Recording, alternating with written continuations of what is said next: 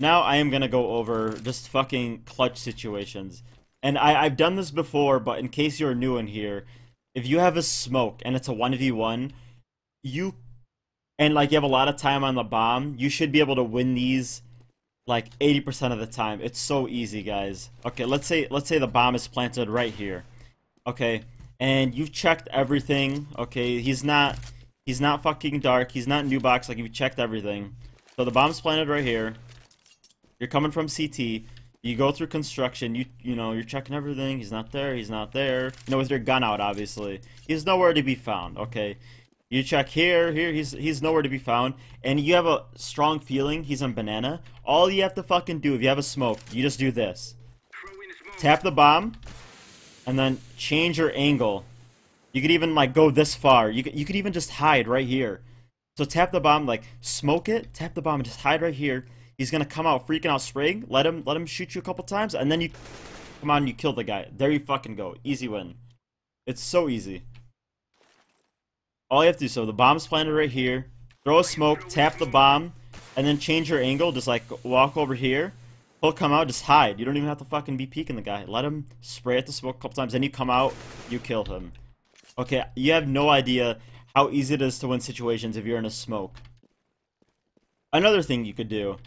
Here, let's say you don't have that much time, okay? The bomb is planted, same spot. You don't have that much time. He's not peeking you new box. He's not there. What you could do is just throw a smoke. Just throw smoke there on the bomb and just wait here. And then you'll know the guy will peek from emo if he's there. Like, it's a way to eliminate lots of spots. You don't even have to tap the bomb because a lot of times when you put a smoke on the bomb, people think you're ninja defusing. So all you have to do is just, even if you're not on the bomb, you just throw a smoke on it. And you just hide. If this guy's emo, he'll come out spraying, and then look, easy fucking kill for this guy. He won't even pay attention. Hey, not everyone is as cool as you under pressure, especially when the bomb is booping. But yeah, so if you have a smoke, that's the #1 tip I could give you. Just throw it on the bomb, change your position. A lot of people try ninja defusing.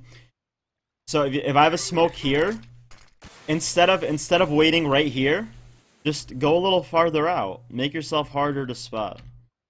Okay?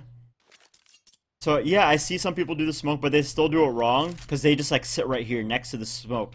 The problem is when you do that, yeah, you'll probably still get the jump on him. But let's say I'm coming out, he's already aiming in that area. But you know, let's say this is smoked, and this guy comes here, he's gonna be like, he's gonna do this. He's gonna be like, what the fuck? I'm not dying. He's gonna be looking here, and then although you're right here, and then easy kill on him because he's not gonna be expecting you to be behind the fucking fountain. Okay.